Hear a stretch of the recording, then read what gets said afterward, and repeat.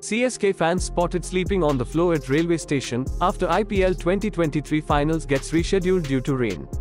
Before we start the video, be sure to subscribe and hit the bell icon for daily such videos. The much-awaited IPL finals between Chennai Super Kings and Gujarat Titans was rescheduled the next day, as it was washed out completely without even a ball being bowled. Following this chaos, Chennai fans were spotted sleeping at railway station as they had no other place to go and had to spend the night somewhere safe. These fans came a long way just to see their favorite cricketer MS Dhoni, as it is speculated that it could be his last IPL game.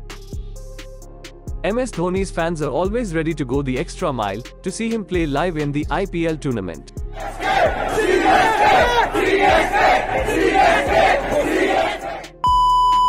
Please show your support to this video in the form of likes and do share this video with your friends and family.